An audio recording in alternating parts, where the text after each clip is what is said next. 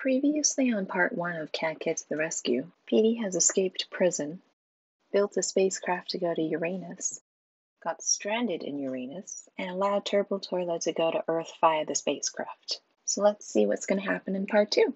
Don't forget to hit that subscribe button, and as always, give us a like.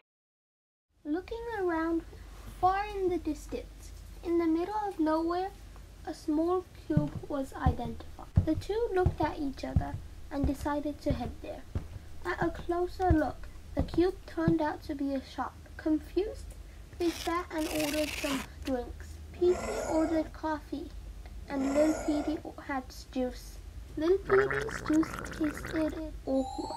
It had a metallic taste, although it gave him energy. Both of them brainstormed ways to go back to Earth, but in the end, they decided to make another spacecraft out of the broken toilet. Meanwhile, back on Earth, a spacecraft has landed. While Dogman and Captain Underpants were patrolling, they glanced up and spotted the landing spacecraft.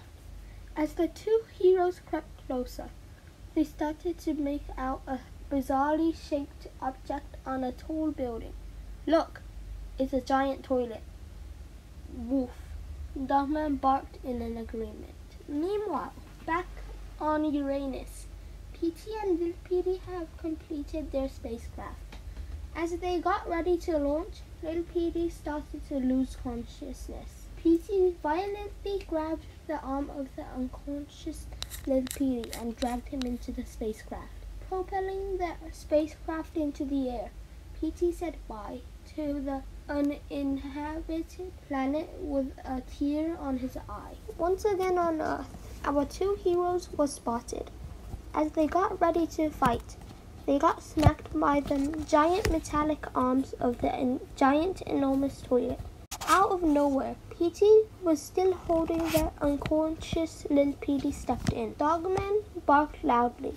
Petey gently placed L'il Petey on the rocky surface. Suddenly, from behind, a metallic arm sending him back to prison.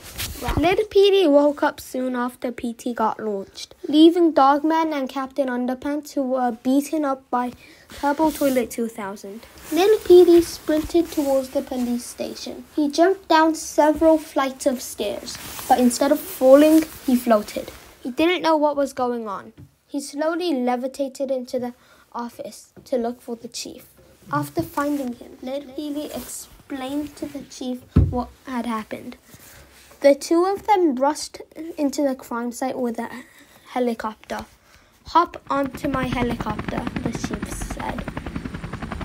"We'll get there faster."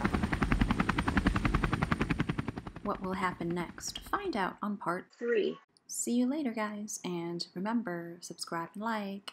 Bye!